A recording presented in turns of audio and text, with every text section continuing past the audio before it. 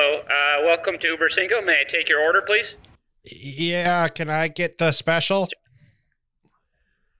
Do you want top 5 archetypes to interact with at a wedding? That was our first part. Or top 5 cookies? I'm all cookied out, but I guess I'll go wedding. Oh, sorry, we're all out of the wedding. Something else? I guess I'll take cookies then. Oh, cookies. All right, yeah. And for the guy next to you? Just something fast. Just make it fast. Oh, sure. Okay. All right. Top 5. Let's say knives to use to cut your meat. All right. Number 1, a sharp one. Number 2, I take a big one. No. Number 3, one that has cut meat before. Number 4, your grandfather's knife. Number 5, that cool one you saw in the QVC with a dragon on the handle. There's your fast 5 knives for you. Thank you for stopping by Uber Cinco. You guys have a nice day. Pull up to the final window. That'll be $12.87. Thank you very much. Cheap knives. And welcome to Uber Cinco, everybody, the podcast game show where we deep dive top 5s. Thank you for sitting through our absolute baloney there. I'm Mitch Brinkman, the manager on duty today for this shindig, and the folks patronizing the game show window today are none other than Brian Ernst and Nathan Hennenfent. Today, they'll be squaring off as they list off their top 5 fast food items ordered under pressure. First, to say hello, he hails from the land of soy and corn. He proudly describes himself as a Sonic guy. It's Nathan Hennenfent. Sir, please pull forward and say hello. Hello. It's good to be here. I'm very excited about talking about fast food. This is great. Yeah, I eat a lot of fast food, and by a lot I mean not very much. So this is going to be just all of my staples. We're just gonna hit all of the ones that I my absolute standbys. I'm not an expert, but I'm an expert on myself, as my therapist likes to remind me. So that's how I'm gonna approach today. Nice. That is wonderful. Now, I feel like fast food, we are introduced to it as kids on road trips or after, practices or school, things like that, where your parents don't have enough time. Also, high school. You go get fast food in high school. So I'm curious, Nathan, what car did you drive in high school? What kind of car? I had a 1994 light blue Honda Accord. Oh my God! We almost had the exact same high school car. Okay, good. I'm gonna put that image in my head. You're gonna be in that car moving forward. That's incredible. Thank you for that information. That'll help me a lot. Okay, on to the next guy. And it's our least favorite customer, the guy who asks for no cheese, easy secret sauce, and put the middle bun on the side when he orders a Big Mac. Say hello to Brian Ernst. Hello, Brian. Hello. I usually only ask for no pickles. That's all I ask for. You ask for no pickles? Oh, it's the tang that balances out the sauce and the creaminess of the cheese. The pickle at a McDonald's, though, is not a pickle. It's a sugar-ridden flab of sour vinegar. It's gross. Well, okay. I don't know how much sugar is in McDonald's pickles, but if that's your opinion, it'll remain that. I think extra pickles on McDonald's stuff is good all around. That's just me. But also to you, Brian, in high school, I'm sure you went and got fast food. What car were you driving to the drive-thru when you were in high school or early college? I didn't have my own car till college, so I would have been borrowing either my father's 1999 Kia Sportage or driving the 2003, you guys knew it well, Big Bertha herself, the Ford Windstar. Windstar. Okay, is a Sportage, is that a sedan or what is that? It is a mini SUV. Probably now would be considered a crossover. Like a crossover. Okay. Yeah. Okay. I think for the sake of fun, I'm putting you in the Windstar. You're in the Windstar from here on out. That's great. Nathan, because the air conditioning never worked in the Kia Sportage, and you would also have to blast the heat to cool off the engine. So I'm really glad I am not in that car during the drive-through experience. That's so it was fun to drive during winter, it sounds like. I think I drove it to DePaul once during it was like the summer months, like early fall, so it was still very hot, and driving like up Western or something, and I had to put the heat on full blast while it was in the high 80s outside because the engine was overheating. So that was fun. God damn. Good times. Well, thankfully, Western, if your car breaks down there, great place to just stop off and buy a car. A lot of car lots on Western in Chicago. Okay, guys out there, if you've listened to the show before and you want to make a suggestion, perhaps, send in your topic ideas and questions at our very own delightful submission website, bizbear.biz. Rawr, check it out. It's very fun. And your brilliant comments could end up right here as an episode. Now, this is your first time in the Uber Cinco den. Let us wake you out of hibernation with a quick rundown of the rules. Each player in the den has spent time with today's topic arranging their top 5 answers in order of importance. Those answers have been submitted to the host who will moderate the game, awarding points to the player with the most poignant answer. Starting with their number 5 choice, we will move up the ranks until we reach each of their top answers. But if both contestants happen to have the same answer on their list, well, we have an Uber stare-down. You will hear the official Uber Cinco siren, and both players must reveal their answer and what number they ranked their submission. An Uber stare down is all or nothing, with one player earning 3 points. After all answers have been read, the host will reveal the final score. And we're back. Please look forward to the end of the show where I, your host, Mitch Brinkman, will rattle off my definitive Fast 5 list of stocks that could use a Reddit community boost. Now, as host, I'm entitled to institute a house rule for today's game show, a rule inspired by my own formal and very respectful drive-through credo. Thus, from here on out, if either of you fail to refer to me as sir, I will be deducting a point. And with that, I'll have Brian go first so Nathan can have a second look over the menu before he shouts his order from the backseat, which I won't hear at first, and then Brian will try and relay it instead because he's closer, but Nathan will be shouting at the same time too, and again, I won't catch it. Till finally, Brian has Nathan lean over him as he shouts it through the window, and I'll note that he wants no ketchup on the burger in his Happy Meal, but I forget, of course, and the burger comes slathered. So Brian, please give us your number 5 fast food item you order under pressure. All right, so I'm going to let ads speak for me today a little bit to set the mood for what all of my choices are. So for my number 5 here is a plug for Australian sandwich artists. I start with mozzarella cheese, add Parmesan and herbs like garlic, a pinch of rosemary. Sounds like a great sandwich. Sandwich? That was just the bread. Subway's new Italian herb and cheese, fresh baked with savory spices, topped with mozzarella cheese. Subway, eat fresh! I could only find an ad from Australia that fit my bread cup. But I am going with the Italian BMT on herb and cheese. That is my number 5. What?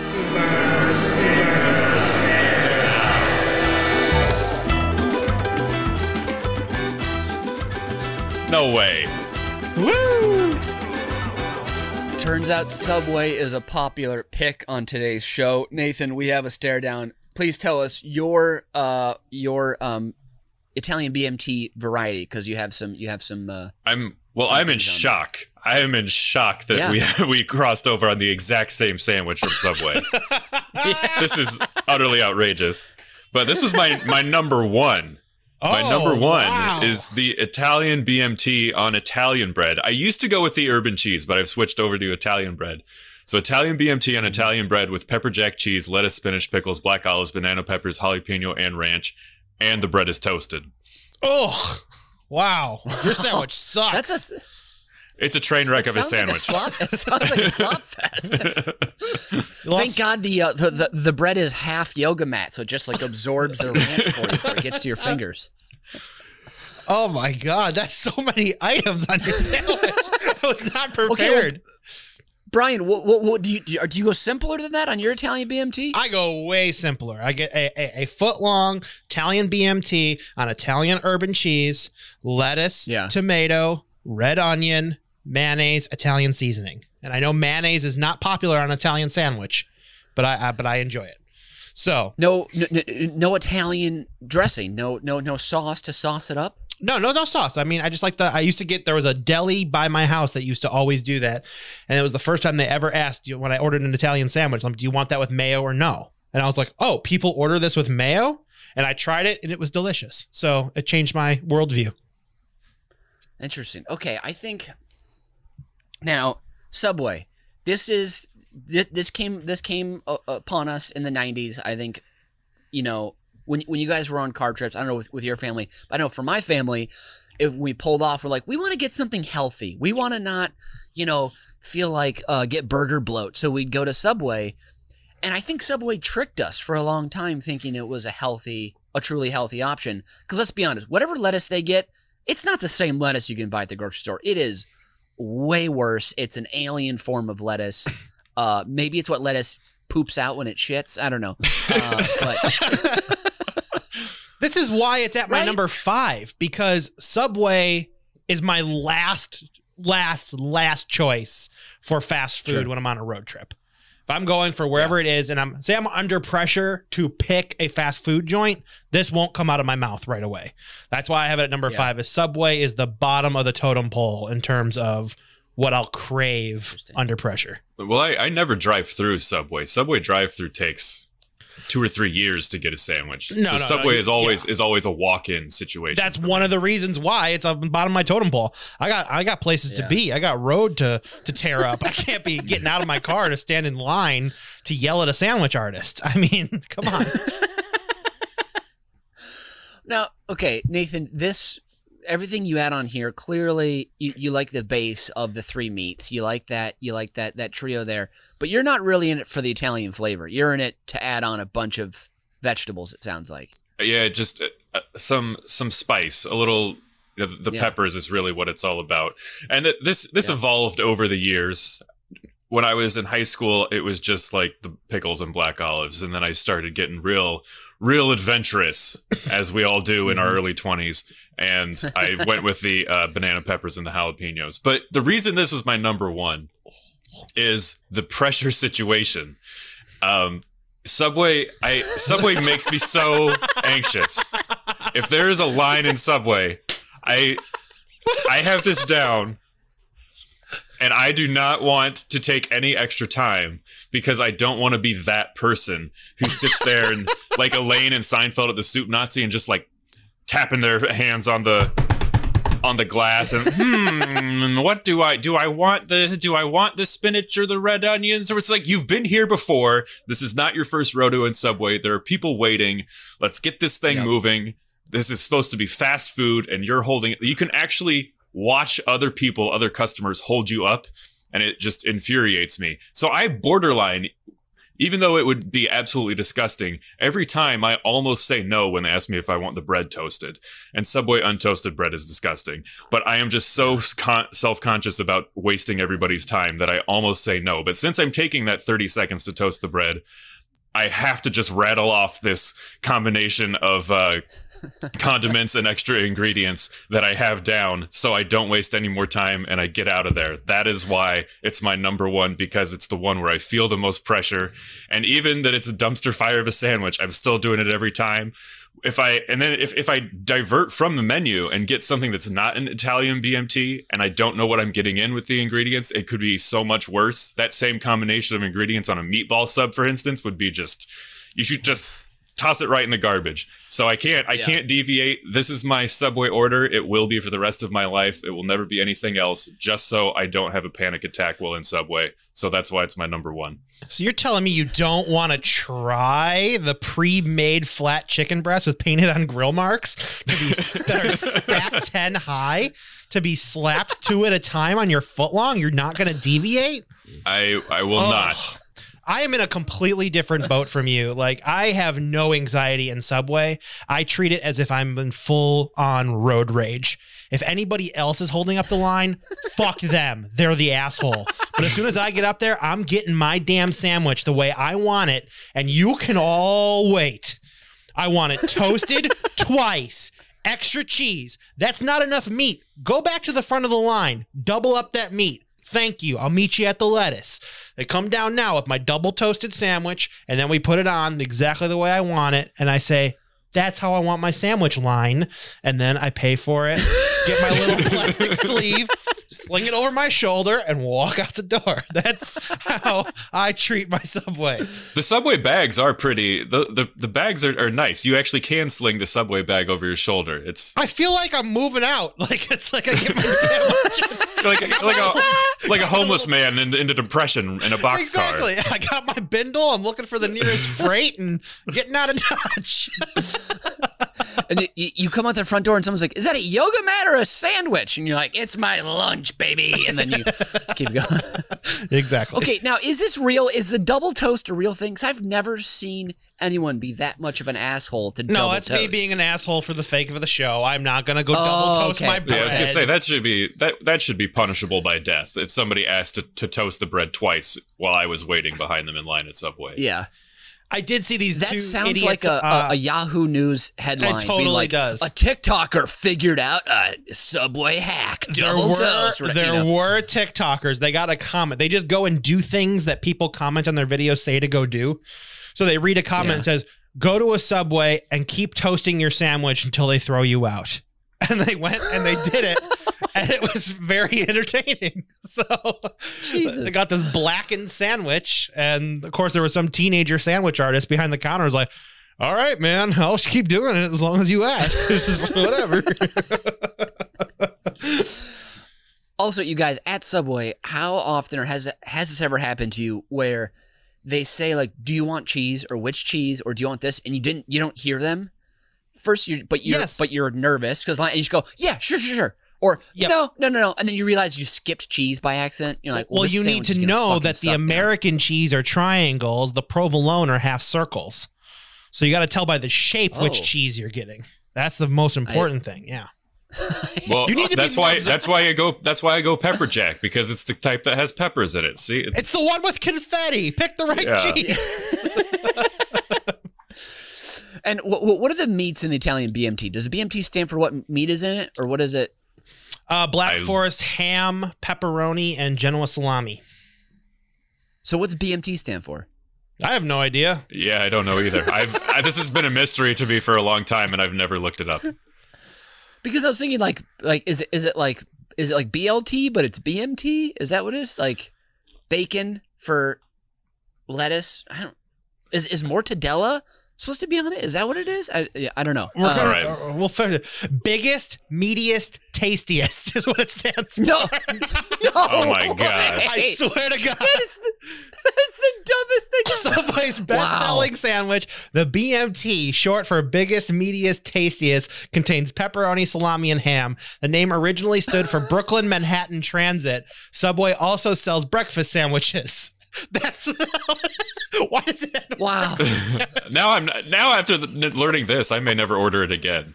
Oh, I'm doubling down. I'm getting the biggest. Or if I do it, I'm gonna order it. Yes, may I have the biggest, meatiest, tastiest sandwich that you sell at this restaurant, please? You guys need to start TikTok accounts and go in just to order. I'll have the Italian biggest, meatiest, tastiest, please. Double toasted. Maybe that's why our numbers aren't going up as much as they need to. Guys, we're going to start a TikTok channel, the BMT Boys, and we are going to take over the Gen Z app. Can I be meatiest of for the BMT Boys? As long as I'm tastiest. Okay. So I'm the biggest. I'm the biggest. You're all right. The tallest. It works. Yeah. Wow. Okay. I'm loving this, guys. Thank you so much for your words here. This is tough. I have to decide who gets the 3 points, and I'm gonna have to. I don't know. Nathan's order here with pepper jack, lettuce, spinach, pickles, black olives, banana peppers, jalapeno ranch. That's a wet sandwich. Okay, that's a very wet sandwich, but that shows me that he's bold. Much like the flavors in the Italian BMT, Subway's #1 sandwich. Subway, eat fresh. So I think I'm going to go. Nathan, you have this stare down. You get the 3 points. Congratulations, sir. Yes. And let's not forget, Subway has the most locations of any fast food restaurant in the nation. I think at just over, 13,000 locations, I think, nationwide somewhere. They were the most worldwide, most worldwide at one point, too, which is crazy. Yeah, I think worldwide they have like 125,000 or something, which is, far too much. Wow. Okay. Too much time on Subway. Nathan, bring us to your number 5, please. Give us that. My number 5 is simple, pure elegance. Mm-hmm. This is just a plain glazed donut at formerly Dunkin' Donuts, now just Dunkin'. Oh, just the plain glazed donut. That's an order. That's a great order. Is that like 50 cents now at Dunkin'? I don't know what the price is. Okay. But it is it's very cheap, very simple. I don't frequent Dunkin' a lot, but I do love a donut. I don't have much of a sweet tooth, so getting too rich, too many sweet flavors overwhelms me, unlike in the Italian BMT where I can just go hog wild. But just the one simple flavor, the classic glazed donut. I love this, and I actually haven't paid for as many of these as you would think. And this is what I really wanted to talk about. Is my favorite thing to do with formerly Dunkin' Donuts, just Dunkin' now, is my one of my all-time favorite things in the world is going to Chicago Bulls games at the United Center here in Chicago. And the best part of any Chicago Bulls game is late in the third quarter, early in the fourth, they have the Dunkin' Donuts race on the big screen.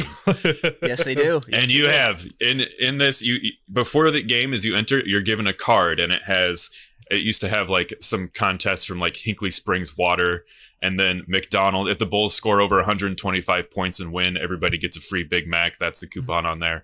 And then there was the donut race, and the donut race was the most exciting of all of them. You had on your card, you would have 3 characters. You could have either Cuppy Coffee, which was a cup of coffee. Yes. Then you would have Dashing Donut, or Biggie Bagel. A donut.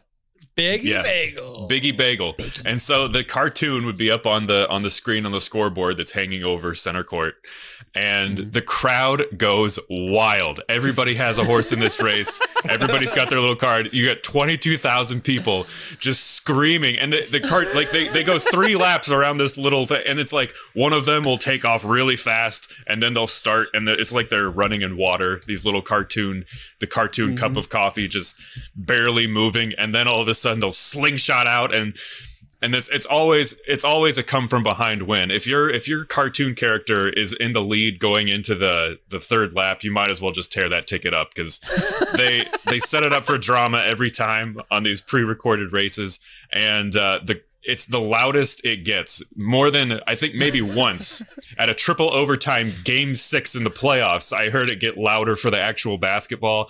Every other of the 50 or so Bulls games I've been to, the loudest moment when the crowd is most fully engaged is during the donut race. And when I win the donut race, I very proudly the next day will march into my local Dunkin' location and get myself that free glazed donut. And even if you don't win the race, you can still just take the people at Dunkin'. They don't know who won the donut race the night before at the United Center. They weren't there, so you can just take the coupon and be like, hey, I got the free thing. So every Bulls home game, 22,000 free glazed donuts are available in the city of Chicago. Wow. I didn't even think about that. Like, oh, they must have a system where they scan it. It says like, nope, Dashing Donut didn't win yesterday. Sorry. He's got a ticket, so donut. If the Bulls are down by 20 or more, I'll start asking around in the third quarter, seeing in my section who's willing to make it interesting and put $5 or $10 down on the donut race and really get the adrenaline flowing a little more. If the basketball game's been disappointing, you got to salvage the evening somehow. So I'm willing to lay some odds. Cuppy Coffee is the classic pick because you think coffee, caffeine, energy. So you can make him maybe like a 2-to-1 favorite, and you'll really swindle some people that way. Wow.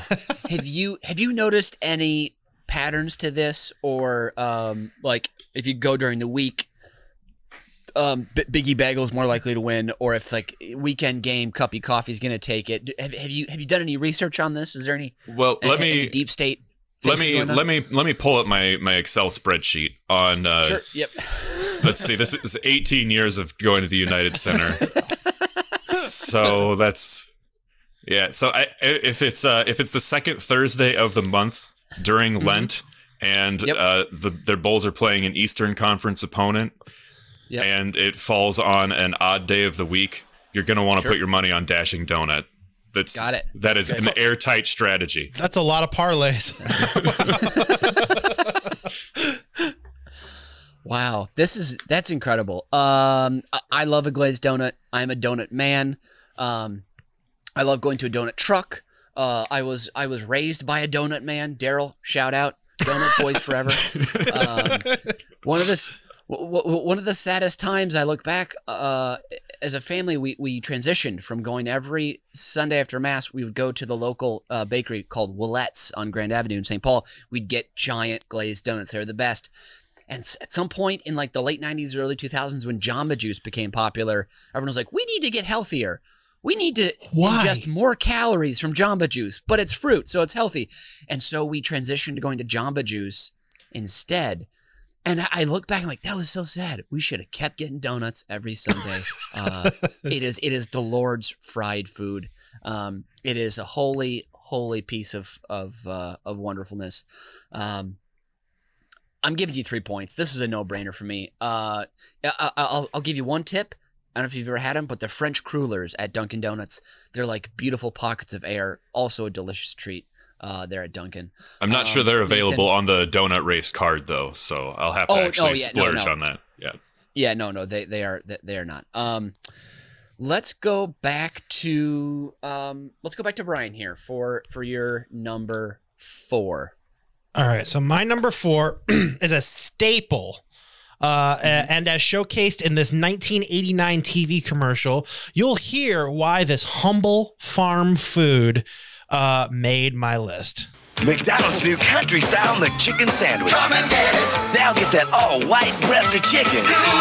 Cooked up country-style. Juicy on the inside, crispy coating on the out, and lettuce and mayo. That's what country-style's about. Come and get it. All-white breasted chicken. Take it back to the kitchen. Come and get it. Country-style McChicken on the hunt. Good time, great taste of McDonald's new McChicken. Woo! The McDonald's McChicken sandwich, which unfortunately...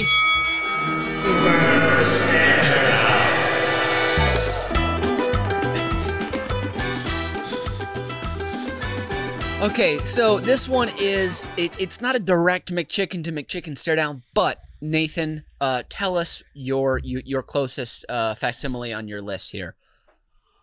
Are you referring to my number 3? Yes, I am. This is the original chicken sandwich from Burger King. Okay, so we're going to go head-to-head. So I'm assuming the original chicken sandwich is probably pretty similar, right? It's a basic chicken sandwich. There is one key difference. It's shape. Oh, okay. All right. Yes. This is where we're going head-to-head here. What's better, Burger King or McDonald's in the chicken sandwich? Nathan, I'm gonna have you continue here. Brian, I'm gonna give you the last word, which will hopefully sway me back to you. So Nathan, take it away. Well, for a long time there was a Burger King near where I worked, and it was my last minute. If I hadn't been able to eat, if I had forgotten to eat, or if I was just irresponsible enough to get up in time, for breakfast at 2 p.m., Burger King was there. And basically what it comes down to is I'm not about to have a burger from Burger King because I haven't ever had a good experience of one of those where then if I had to go do something afterwards, if I ate a burger from Burger King, I'm going to need to lay down for at least 2 or 3 days. So I go with the original chicken sandwich. It's fairly offensive. It's easy enough and it doesn't leave me in a coma. And it has the very pleasing sort of oblong rectangular shape instead of the circular shape you will find at McDonald's. And so it's just much more pleasing to the eye.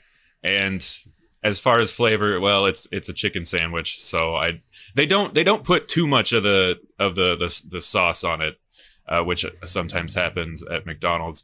And at the local Burger King that I've attended most recently, they show Jeopardy with Spanish language overdub. So I've been working on my Spanish while eating the original chicken sandwich and learning some potpourri facts. So yeah, honestly, that's about it that's pretty much all I've got for this one.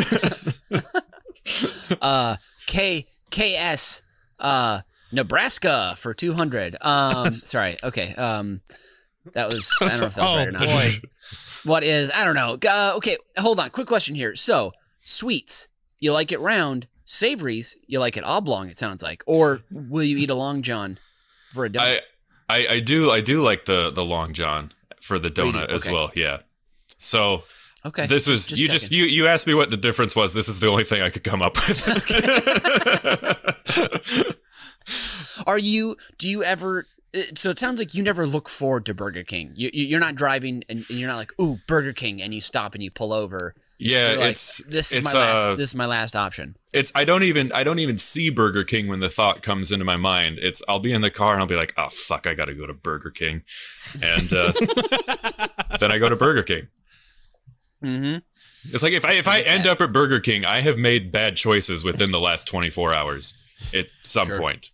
Uber Cinco would like to thank today's sponsor, Burger King. I mean, the Burger King commercials are definitely the best in that they are the strangest and most creepy. Right? I love the Creepy King. Hiding. Big fan. Yeah. Creepy King is a little too much for me. But in my home... But McDonald's is almost inoffensive, you know? Exactly. This is just a little celebrity fact, a little celebrity juice for you, which we don't do a lot of on this show, but I have some. Woo. So I have some secondhand evidence that Drew Carey prefers Burger King to McDonald's, and I'll tell you why. In the town where I was born, Monmouth, USA, there is a Burger King and a McDonald's that are right next door to each other, right off the highway. And in fact, the McDonald's is slightly easier to get to. It's about 30 yards closer to the exit off of the highway. And one time in the early 2000s, several people that I knew were at Burger King, and Drew Carey went to the Burger King and not to the McDonald's.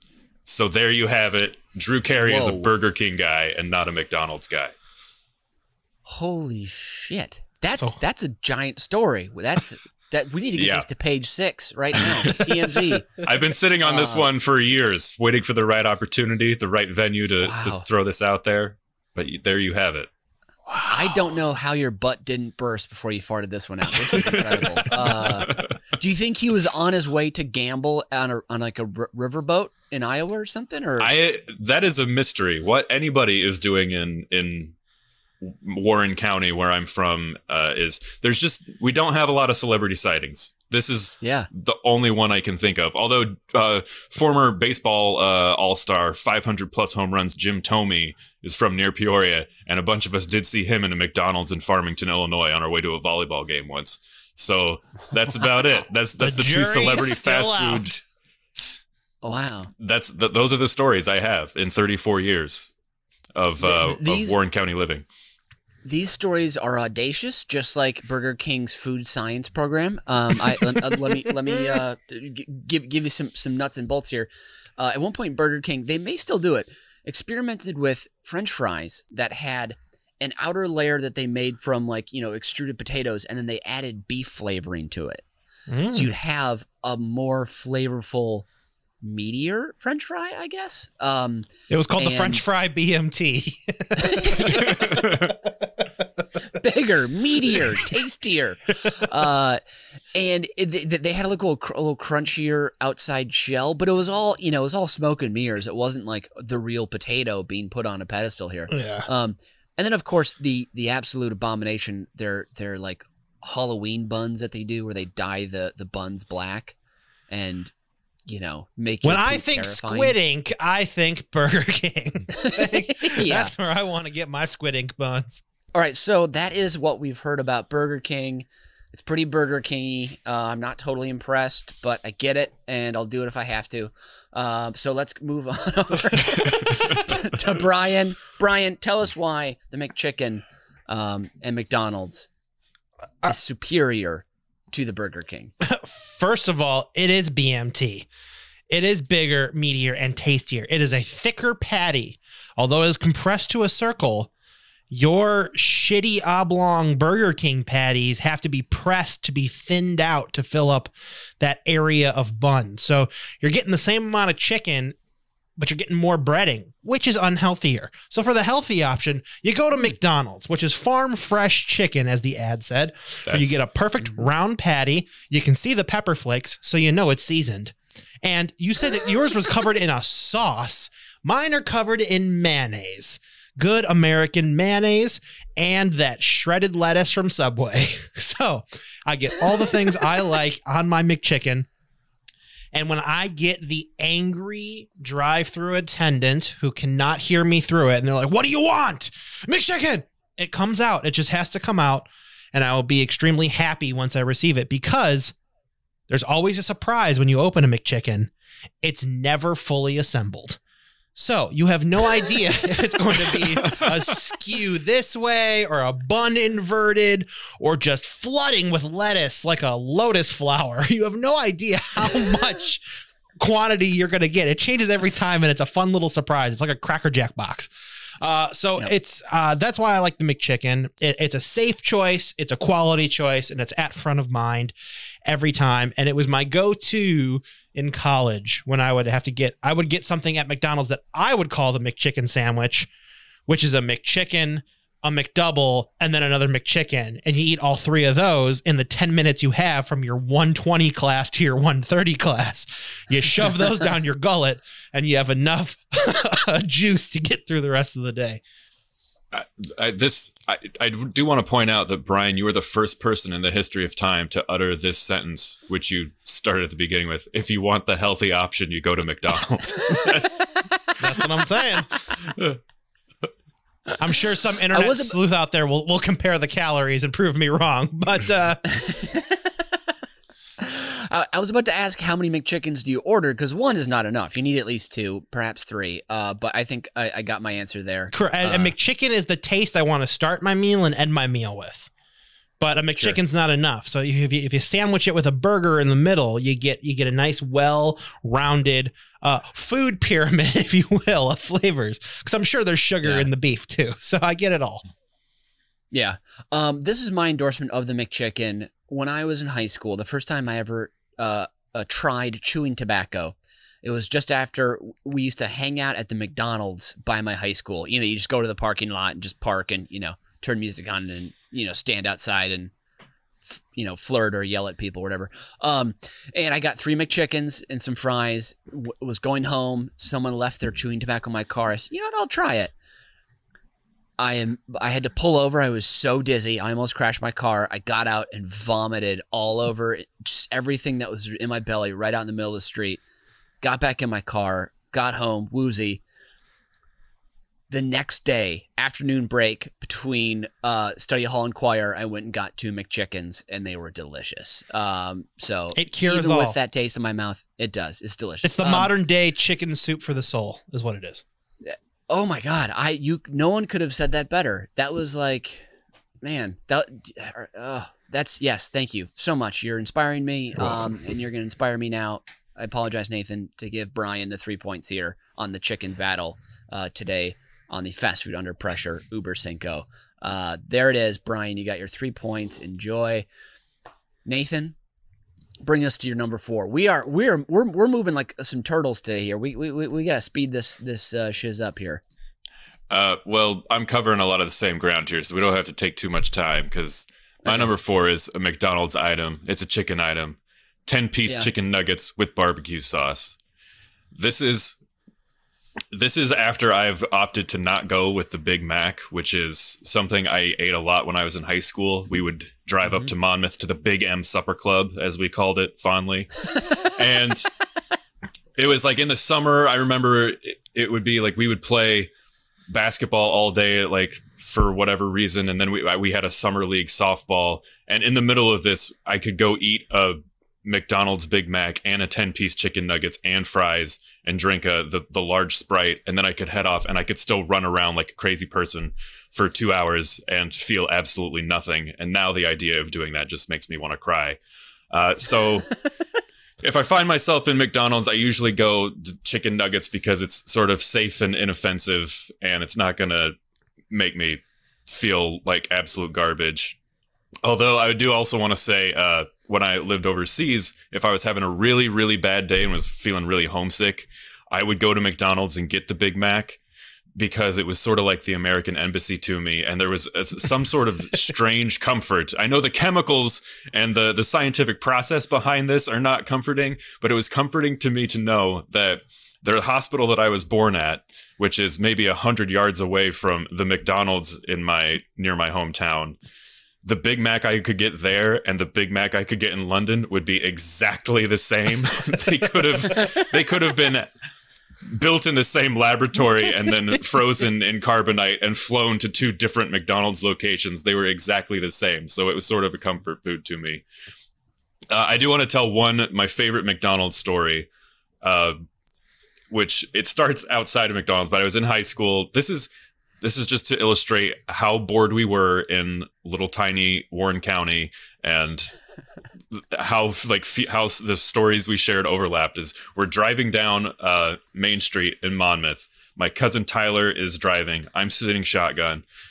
A couple people are in the back, including my friend Terp. And we pass a guy who's riding a bicycle. It's like 9 o'clock at night. There's a guy riding a bicycle, and we're all silent. And I see the guy on the bicycle. And I say, "Hey, isn't that the?" And Terp just leaned forward and said, "No, different guy." And then my cousin Tyler, after like 10 seconds, was like, "How the hell did you know what he was talking about?" Because I hadn't even identified, I hadn't given any clues to what the story. And so I started to open my mouth. He's like, "No, I don't want to hear it from you. I want to hear it from Terp." And he's like, "Terp, who is he talking about?" And he's like, "Oh, that was the guy who was drunk at McDonald's and threatened to fight Kevin and ended up walking into the glass and like almost breaking his nose." And I was like, "Yeah, that's exactly who I was talking about." Wow. Yeah. So also hats off to the staff at McDonald's in Monmouth in the year 2004 who kept those windows absolutely spotless so that this drunk guy who was threatening my friend literally came. He had like the fight walk going, like he was, leaning forward. He was on the tips of his toes. He was ready to put his weight into a punch, and he just came at that window and boom. And he hit the sidewalk like a ton of bricks. And got laughed at pretty hard by us and everybody else who was there. And then while he was picking himself up, we left. And so the fight never happened. And my gosh. Wow. Hats off to the McDonald's staff out there, because they have to deal with so much phony baloney late at night at McDonald's. And I'm sure a lot of wahoos in the drive-thru as well. So thank you, McDonald's staff. We appreciate you. Quick question here. Nuggets. They used to be real shitty, that what I remember as a kid. Have they improved over the past couple years? And also, will you guys ever go chicken tenders? Are those, I mean, obviously they're more expensive. Tell me what's going on with the nuggets. Well, I don't think they have really changed in quality or flavor, to be honest. No. And I think that's fine. And I won't go tenders because I'm going for fast food. I'm going for the lowest common denominator here. I'm indulging. Chicken tenders is just a little higher class. It's a lot more of the white meat. It's a little, dare I say, healthier. It's supposed to be a little more nourishing. It's like, if I want to step up from nuggets, I'm going to take 10 or 11 steps up from nuggets, and I'm going to have chicken cordon bleu. If I want some cheap fast chicken, I'm going to get the fast food chicken and the nuggets. Okay, Brian. The nuggets are 100% white meat, so it's real. So what are you going to do, bro? Wow. Damn, we have another spokesman for McDonald's on board here. I love it. Now, also, of course, one thing of barbecue sauce, is that enough for 10 pieces? No. 2 is not even. I'd say it's a 2.5 barbecue sauce. 3 to 4 minimum. Yeah, you got to have some extra. And if you're getting fries along too, you're going to want to dip those fries in the barbecue sauce. So you're never going to have enough of the barbecue sauce. Never. True. Never. Okay, that is Brian. We already heard your number 4. Nathan, I'm gonna give you 2 points for this one because I feel like you gave a pretty good defense, but it wasn't fully throated for your Nuggets. So I'm just gonna give you 2. I know I've only been given 3 so far. I have been generous, but Nathan, we already heard your number 3, of course, your chicken sandwich. So Brian, move us right along here to your number 3. Yeah, so my number 3 is probably the most modern, if not the most woke choice on my list, shall we say. And that is, of course... We brought in the biggest Beyond Meat fan we know as our newest employee to help introduce our new Beyond Sausage Sandwich. You want that plant-based great taste? Fresh out the oven. Employee of the month is at it again, y'all. Available nationwide, only at Dunkin'. Yes, that was plant expert Snoop Dogg selling you the Beyond Sausage Breakfast Sandwich from Dunkin' Donuts. So this has very quickly risen to the top of my very quick breakfast get. So when I was still going to the office over a year ago now, I would stop and get a morning coffee. And then after a while, I was getting sick of my overly fattening croissant, bacon, egg, and cheese thing that I was getting. And this is when the Impossible and the Beyond Meats became available. And I'm like, whatever, I'll try it. This patty is way more flavorful than any of their other actual meat options on their menu. So I actually keep ordering it based on the taste. It actually just tastes good. It's well spiced. It tastes different than anything else I've ever had. Plus, on an English muffin, it's a lot smaller of a sandwich, so I'm not eating as much bread. And it's quick. It's a good choice, and it's just quickly became one of my favorites. So I got nothing else to say about it, that it's delicious. What else do you think about when you're pulling up to Dunkin' besides this? Do you ever feel the siren song of the wake up wraps, or to go back to your croissant, or maybe some donuts, or is this always what you're going to number one with? I try to be like, if I'm going there in the morning before work, I should not get donuts. That's a bad way to start the day. I will always try and have breakfast at home, but if I can't, I am going to get a coffee anyway. I'm just going to get my breakfast food from there. I order my large hot coffee with cream and 2 equal, and then I want You take it hot? Oh, yeah, I get a hot coffee. Oh, okay. Wow, hot coffee. Holy crap. All right. Yeah, my mouth is immune now to the temperature of whatever Dunkin' is, and it's still 100 degrees cooler than whatever McDonald's serves their coffee at. So McDonald's, fix your coffee game. It sucks. You go to Dunkin', you get your large hot coffee, and you nurse that little baby. And it stays hot in that cup for me at least until 11 a.m. at the office. So it's too hot to drink on the drive. By the time I get to work, it's perfect. And then for my first hour of emails or so, I'm in a good mood sipping my Dunkin' coffee after I ingested my Beyond Sausage Sandwich on the ride in. Nathan, have you had any of these Beyond Meats or the what's the other brand? Beyond Meat and whatever it is. Impossible. Plant-based. Yes. Impossible. Thank you. I have not had any of these things. Well, you should go to the Burger King and get an Impossible Whopper, and maybe your mind will be changed. They aren't too bad. I just don't want to. I don't want to. You can't make me. Yeah, we can. You know what? I already don't have burgers at Burger King. I'm just not interested. I never expected this to happen, but I know, Nathan, you haven't seen Parks and Rec, so you won't understand this reference. But Brian, you are the Chris Traeger of this burger off, and Nathan is the Ron Swanson. I never expected that to happen. I know. I am not one for this, but you are turning a new page, Brian. This is interesting. And if they sold Beyond Sausage at the Food and Stuff, I would buy it there because that's where I get my food and most of my stuff. Beyond Sausage is also, I think, a great Chicago accent phrase too. Beyond Sausage. It really hits it. Hits all those sounds hard. Beyond Sausage, hold the cooler and I'll take a large hot coffee. Thanks. There it is. You know what? Back to the sandwich. I'll take 2 Tritos. All right. Thanks. Got a hungry folks here in the back. Brian, I don't normally get food at Dunkin', so I wanted to give you 1 point for this, but I like that you're trying to branch out. So I'm going to give you 2 points here for your Beyond Sausage Sandwich, and that brings us to our number 2. You both have a clean number 2 here. So let's go back to Nathan for your dose.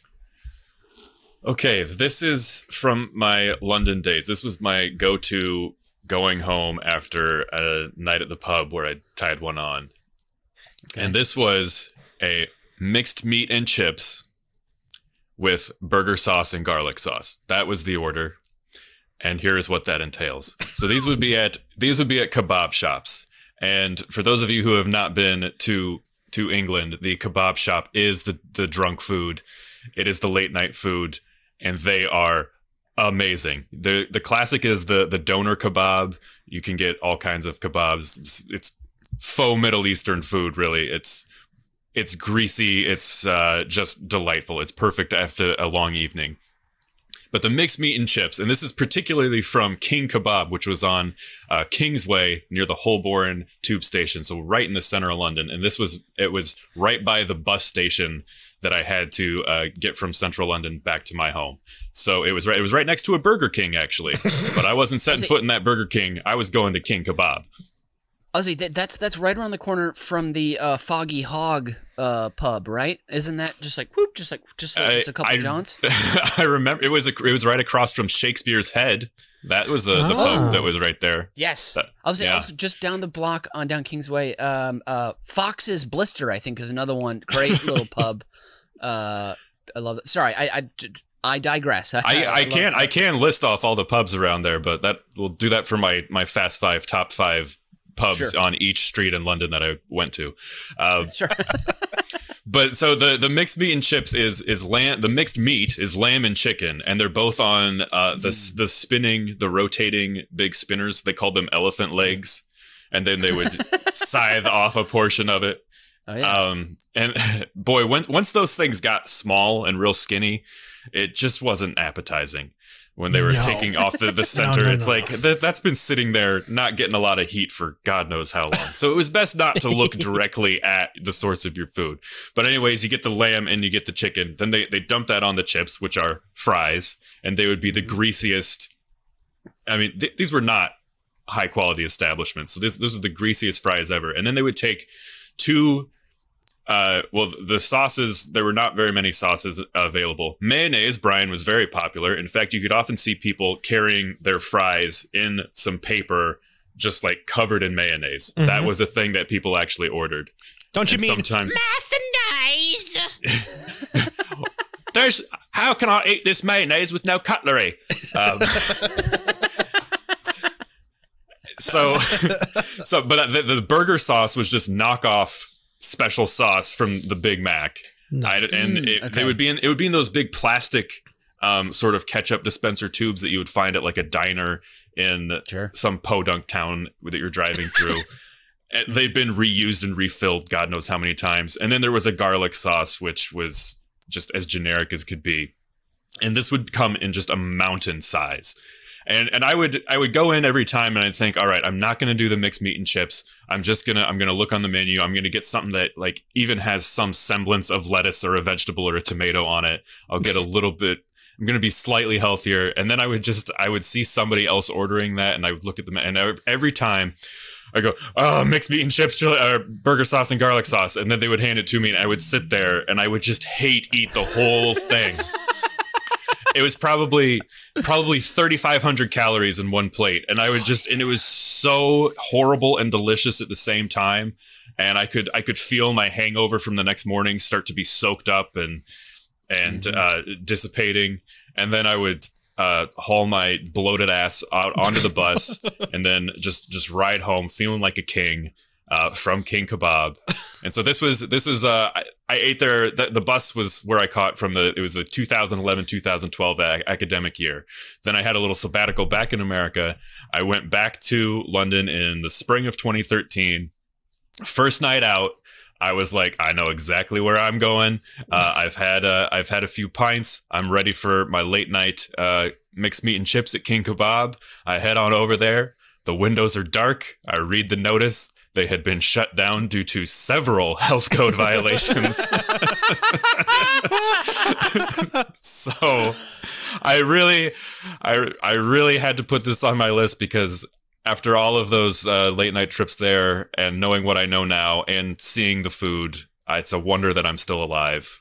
So that's my war story from the streets of London late at night back in my grad school days. Have you felt your immune system get weaker since not having kebab on a regular basis? Like do you think it toughened your insides up? Or now, you're susceptible? I think it had to. It It reminds me of that Simpsons episode where they describe how many diseases Mr. Burns has as everybody's trying to get through the door all at once and they can't. There was so much wrong with what I was eating there that it just kind of balanced itself out. That's the only explanation for how I'm still alive and haven't had a heart attack. Wow. Man. Now, is this anything you ever shared with other people, or was this always like a singular trip by yourself late at night so you could eat, just talking to your mound of food as you disappear? I do remember sitting in that little shop with a few other friends at least once, but I can't promise it was more than once. It was mostly... This was mostly an adventure a journey I had to take on my own to really look deep into my soul and learn something about myself. Sure. And what I learned was that I can really eat a lot of disgusting food if I had had the right amount of room temperature beer. Wow. We don't all get a chance to reach and summit, the peak. But sounds like you have, and I applaud you, sir. And I'm sorry that your mountain is no longer blue. It's gone forever. That will move us right along to Brian's number 2. So now my number 2 is a delectable find that I don't think y'all would expect, and it is from Nathan's favorite coffee conglomerate, Starbucks. This is the bacon, sausage, and egg wrap breakfast sandwich. Now, I don't have a commercial because Starbucks does not advertise in the same way as most other fast food joints. So instead of letting the corporation speak, I'm going to let another fan of the sandwich speak. This sensual review comes from YouTube user Sidewalk Runner.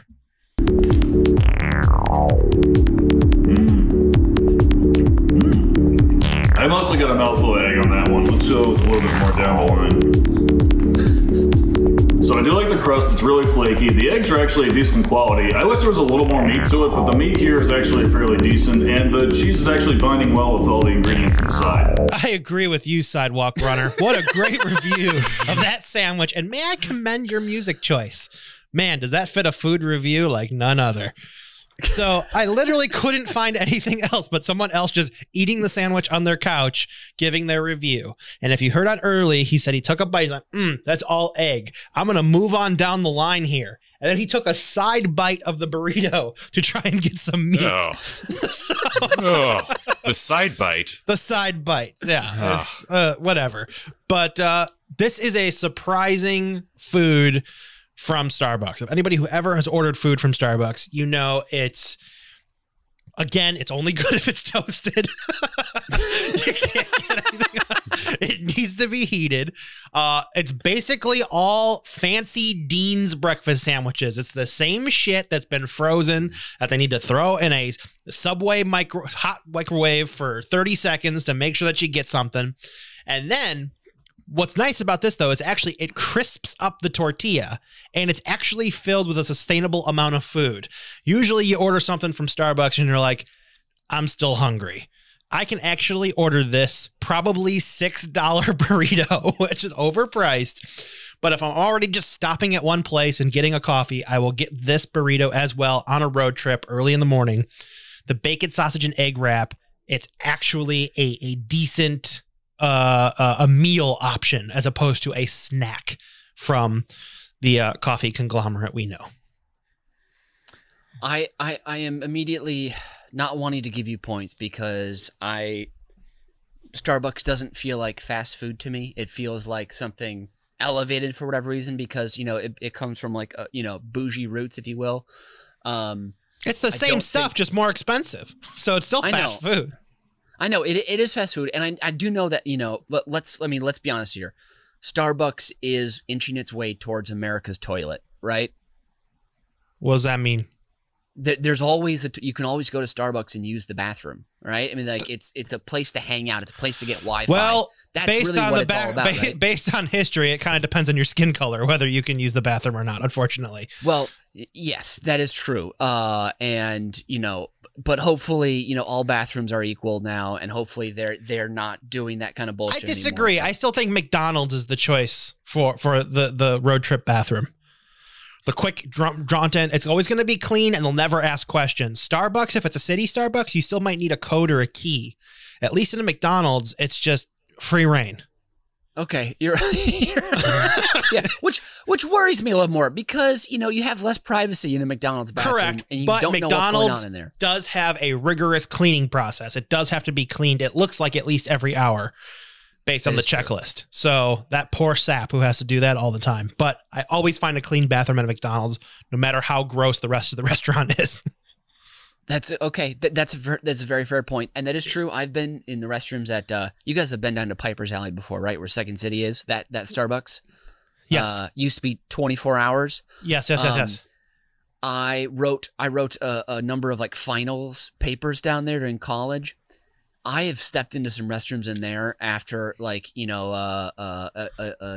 wino was in there, if you will, perhaps, and it was like. Oh my God! It's like getting ambushed in a rice paddy in Vietnam. Yep. It was terrifying. And I know that joke is callous, but my God, the scent that traveled up my nose and stuck inside my brain threw me off when I was high on Adderall too. I mean, I was knocking out like 5 pages an hour on this puppy, and I had to take like a 45-minute break to gather my senses at like 2 a.m. whatever it was. Starbucks is improving their food. That is true. That is something that Let me add one caveat to that. This is the food you order when somebody gives you a Starbucks gift card. You might not be walking into those, but if you got like a $25 gift card and say you're Nathan, someone gives you a Starbucks gift card. What the fuck is Nathan going to do with a Starbucks gift card? I'll tell you. You can walk in, and if I'm Nathan, I'm getting a hot chocolate and the sandwich. But if you're Nathan, apparently, what would you get, Nathan? Cheese Danishes. See? Several. As many as I could get out as many as I could milk the gift card for. How many are on that row? I'll take the row, sir. Yeah. All the cheese Danishes. I love a cheese Danish. Put them all in this Subway bag, please. Thank you. Cheese Danish with jalapeno, banana peppers, and ranch. Double toasted. Toasted twice. Woo, that's good. Brian, I am just, you know what? I'm feeling dicey just to make it interesting. I'm going to give you 1 point on this one because it didn't feel like you were really, and also that review was so, I thought it was hilarious, but it was clearly an obviously bad review. I mean, he just was describing what was happening in his mouth. Wasn't giving. I didn't say he was an expert reviewer. I said he was the first reviewer I could find. That is true. And now, but still you're getting 1 point. I'm sorry, but okay, Nathan, you're getting 3 for your beautiful tale. Now, Brian, this is your chance. This is my chance. Nathan's emptied his clip. He's shot it all. Here's your shot. You got 1 bullet left. Again, the game is in your sights. I'm gonna let the corporation speak for itself. Crunchwrap Supreme is back. Beefy, melty, crunchy, cool, classic Taco Bell taste loaded into a flour tortilla and grilled for maximum portability.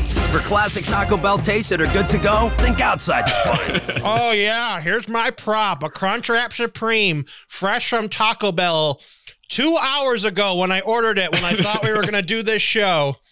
Taking a bite for the audience of this cold Crunchwrap Supreme to prove my love.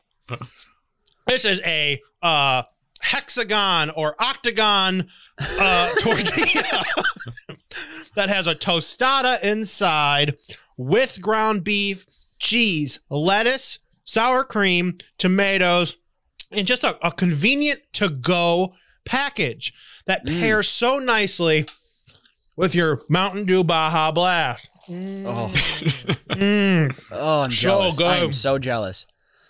Crunchwrap Supreme, the most portable go-to of the fast foods. You know what you're going to get every time. And for a limited time, they even had a triple-double Crunchwrap Supreme. Double the tostada, double the meat, double the thickness. And it was a basketball reference I had to Google, but once I did, I got it. And I was like, man, that's a good idea. Crunchwrap Supreme, #1. Take another bite, Tastiest. Oh, yeah. Take another bite. Oh, yeah. Let me mukbang this mastication for the listeners. Oh my god! Another great visual gag for an audio medium. That is pure dedication. I love that you got it delivered. And also, it's brave of you to eat it room temp and or cold, because we all know Taco Bell, it's got a steep curve when it comes to quality. When the Y is quality, the X is time. Like everything we said today, it needs to be toasted. It is a black diamond line graph for sure, straight down. You know what? I totally forgot about you guys referring to me as sir. And so I'm gonna Sir, this is the best portable. What? Deduct? No. Okay. I'm I sorry. respect your decision, sir. Okay. That was very nice. You both called me sir. All right, fine. You both get that point back. I totally lost control of the house rule. I apologize. That'll never happen again. I feel like a complete idiot. God, I don't know what to do now. I'm under pressure. I'm under McDouble. I'll do the McDouble. That's my order. Okay, that's my one. That's one thing I go to. McDouble extra pickles. Okay. Brian, this is an unprecedented Uber Cinco. First, I'm gonna give you 4 points for that. Thank you. Incredible. Okay, I need just a second to tally some scores. When you guys are chatting, in the meantime, talk about what's hot on the mind right now. Tell me about the impeachment trial opening statements. Your thoughts. Go. Well, when people listen to this 2 weeks from now, we're talking about the impeachment trial that will probably be over. Man, we have some thoughts. Well, I have a question. Yes. How was your dad at the drive-thru when you were a kid? My dad at the drive-thru was the same as he was at every shopping experience. Militant. You are there for a job. You are not there to browse. You are there to order, get, and leave. Same as a grocery store. And this frustration has now carried over into my adulthood. And apparently I am the worst person to shop with and or be in a drive-thru with, because my patience level should be here. And it is here. It is low.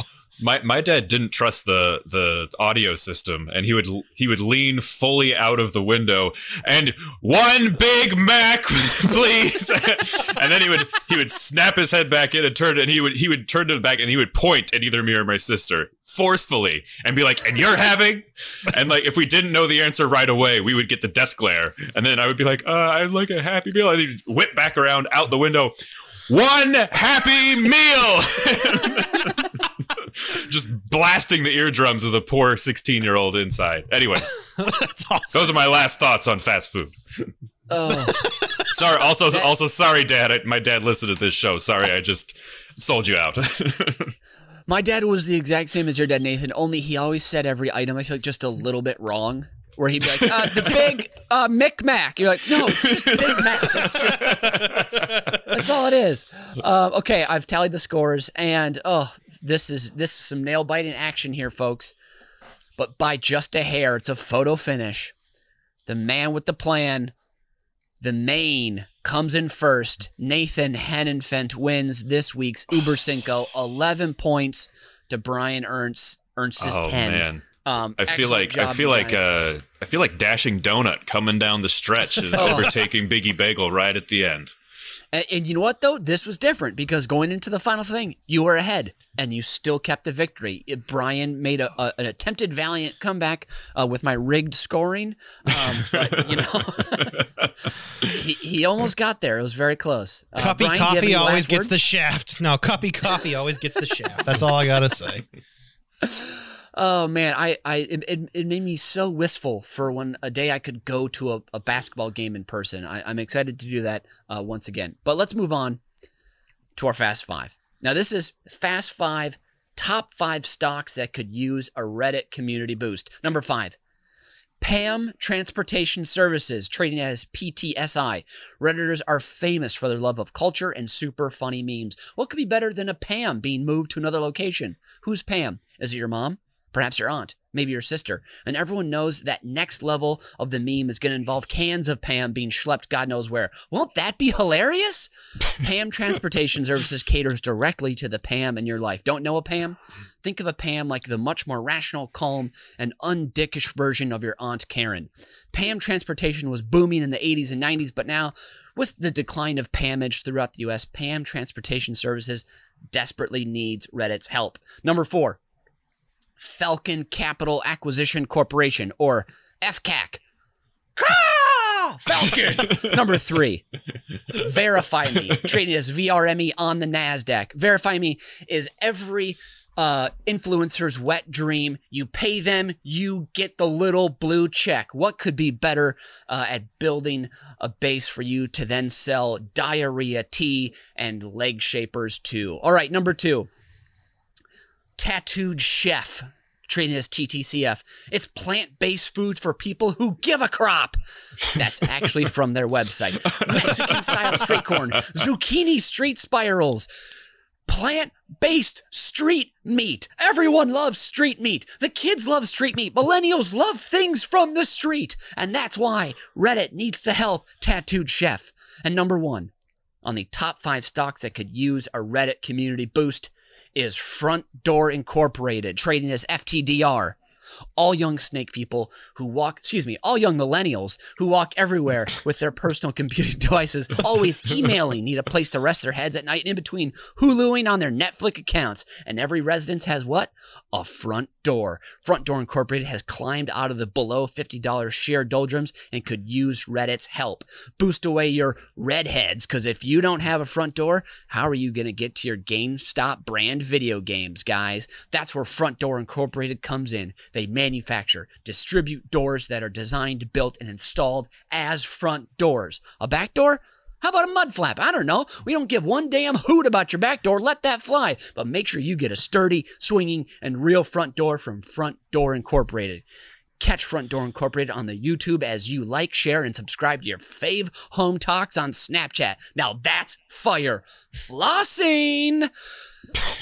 And that's this week's edition of Über Cinco. Please rate and review our show on Apple Podcasts. And once again, we love that hearty womp, word of mouth. So please, guys, tell your friends about us and send them your favorite episode. Why not? And joining us from the parking spot next to the trash can as he blares Led Zeppelin has been Nathan Hennenfent. And fogging up the windows of his Windstar as he unboxes his Poquito Belgrande has been Brian Ernst. And I've been Mitch Brinkman, and as BizBear always says, when life suspends the sack of food out of your reach, just cut the tree down. Auf Wiedersehen and adios.